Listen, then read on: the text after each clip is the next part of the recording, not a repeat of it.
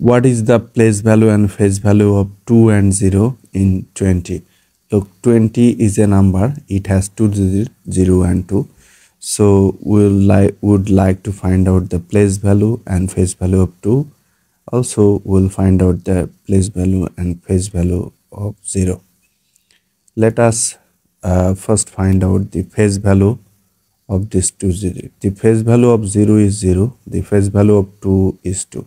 That is, in case of finding out face value, you just need to write the digit itself, face value.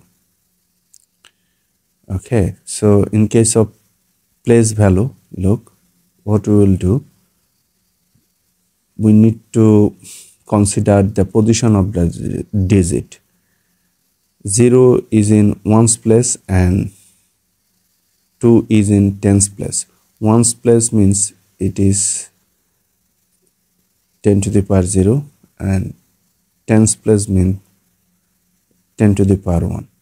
The place value of 2 is the face value of 2 times the position of the 2. Ones place, tens place. 10 to the power 1 means after 10 you will have 1 0, that is 10. So 20. The place value of 2 is 20. The place value of 0 is what?